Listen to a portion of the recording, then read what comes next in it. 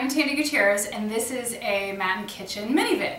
So I use these little short mini vids as tutorials, right? Like the kind of information you get in a private class, or if you have a specific injury or issue that you need help with, okay? So this is what I call the best hamstring stretch ever, okay? And so people come to me for years now and go, I do hamstring stretches all the time and my mobility and flexibility never increase, okay? So yes, there's a lot of variations on that, right? Do you sit at a desk all day? Do you drive all day? What are the other, pieces of your life that you're doing aside from like this 2-minute stretch where you're trying to open things? That's number one. So how much balance do you have to get things to open up and even out? What are the lifestyle components of it? Because everything rolls into your results, right? So how's your hydration? Do you ever do an Epsom salt bath for muscle recovery? Like, are you tending to yourself? Do you do some myofascial release and foam rolling? All these would be great things, and all things that you learn at matandkitchen.com with me. But the biggest piece of hamstring mobility, length, and getting more flexibility, aside from just genetics, right, is the alignment and a proper hamstring stretch. Most people are doing them in terrible alignment, terrible form, and so it's a wasted effort, unfortunately. So yeah, you probably have been doing hamstring stretches for most of your life and getting nowhere with them. So the best hamstring stretch ever, this little series and variation, has a super high success rate in the last 20 years with my clients of really gaining some mobility and some space in your hamstrings and your low back. Okay, so it's going to hit more than just your hamstrings, but it's all going to feed into the same thing. This is also an amazingly excellent stretch for plantar fasciitis. So it's really the best way to go about it. Again, personally with my clients over the last 20 years and the M&K subscribers, a huge success rate of really alleviating plantar fasciitis, or even, goes away. But you do have to be diligent with it. So if you have plantar fasciitis and you're looking at this video because of that, then you want to be doing this stretch a minimum of 2 to 4 times a week consistently for 4 weeks before you can really see any improvement in it, okay? So here we go. The best hamstring stretch ever. You're gonna lay on your mat, you've got a yoga strap. You're gonna take it across the ball of the foot, and this is probably the most important piece of it. Extend that other leg out long and then just reach that leg out, okay? So know that in a hamstring stretch, it doesn't mean that it's good simply because it's close to you. You're gonna push through the heels and pull through the toes and do your very best to use your yoga strap to drive the ball of the baby toe level with each other. That's number one. Then you can bring it in, right, a little bit closer to you. But as you do that, take your hip, that booty cheek, whatever foot that's in the yoga strap, and reach it down. Second biggest piece of this. So you want the yoga strap around the ball of the foot. That's one of the magic steps.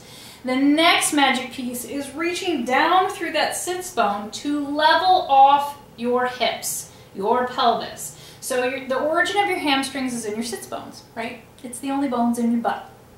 If that alignment is off and wonky and you're trying to get a hamstring stretch, hamstring length is not going to change. They need to be in their proper place. So reach that booty cheek down, tuck it underneath you. It will feel crooked, but you can check those hips. It's not. Leave the hips there. Keep reaching through the sits bones. Push through the heel to lengthen through the back of the leg. Imagine reaching out the back of the knee crease and pulling on the strap at the same time. Then, with integrity, then start to pull that leg in towards you. But keep reaching down through that sits bone.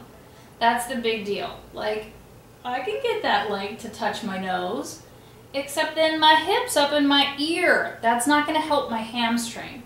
Reach through the back of the knee crease. So the insertion point of your hamstring is behind the knee crease. You have to work with origin and insertion to get length. Be respectful of how the muscles, ligaments, and tendons work, and you'll be super rewarded, okay? So alignment matters. Form matters. And if you give it the attention and you've got quality over quantity, you'll start to really get results in things. From here, take an inhale, exhale, just take the foot gently across to the opposite shoulder. It's not going very far. Notice that both of my hip bones are still on the mat. I'm still reaching down with that sits bone, and it feels crooked, okay? And you'll know because the whole side of your leg will light up and you'll go, hello, IT band. How nice to see you, right? Then you're gonna take both of the straps into the other hand and slowly lower it all the way for the rotation, okay? The rule on this one is that this opposite shoulder needs to stay connected to the floor, to the mat, and that leg can end up wherever it'll go. Tuck your tailbone under, lift through the belly. Scoop the belly button up underneath the rib cage. Hold it there high and tight. The hand's trying to be in line with your shoulder, okay, and you're looking away from the leg. If that goes to the ground, fine. If it doesn't matter. 3, 2, 1. Then take the leg up, switch which hand it's in, and then open it up. Now, it's going to hit more of the inner thigh, right? And the rule on this one is that the opposite sits bone, hip, and booty cheek has to stay connected to the floor as this one opens, okay? If it rolls off, it's no good. You're not getting the alignment, so you won't get the mobility. 3, 2, 1, and then bring it to center. Switch legs, okay? So this first portion is the best hamstring stretch ever, the straight on parallel alignment. The other leg reaches out. If it doesn't go to straight, that's fine, okay? Roll the shoulders down and back. Take the yoga strap across the ball of the foot, not the arch. Super important. Press through the heel, pull through the toes, and then do your very best to reach down in that sits bone. See if you can level off the big toe and the baby toe. That may be something that can happen. It may not be, okay? So you always want to meet yourself on the mat. You want to balance as much as possible, right? But not push or force anything, but just have awareness to it. Reach through that sits bone, push through the ball of the big toe, pull. So remember, it's not about how close the leg gets, it's how properly aligned is it. Reach down through that booty cheek and sits bone. That's the most important part. That and the yoga strap going across the ball of the foot. How close it comes right now is not important in the least. Squeeze down in the armpit, keep your shoulders away from the ears. Press through the back of the knee crease. So rather than feeling like you're pushing, shoving from the quad to lengthen the leg, you're going to reach through the back of the knee crease to get that opening. Does that mean it's going to straighten? No. But if it's coming from the right alignment and the right place, you have a higher chance at it.